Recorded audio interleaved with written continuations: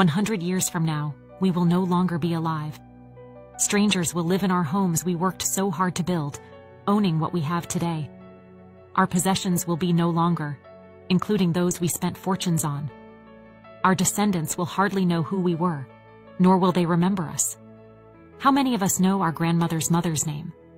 After we die, we will be remembered for a short time, and if we are lucky, end up as a portrait on someone's bookshelf with long-term memories fleeting.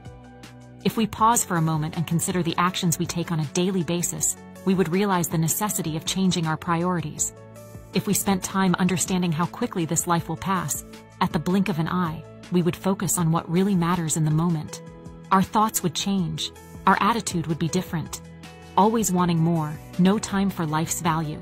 Moving, chasing with no time to enjoy the present. That's why it's a gift. Rather, we should live the life we want, enjoy the walks we have never taken, the hugs and kisses we didn't give.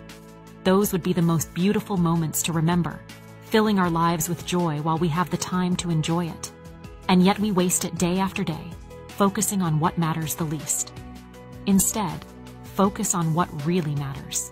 You matter. Your life and the lives of the people you encounter matter.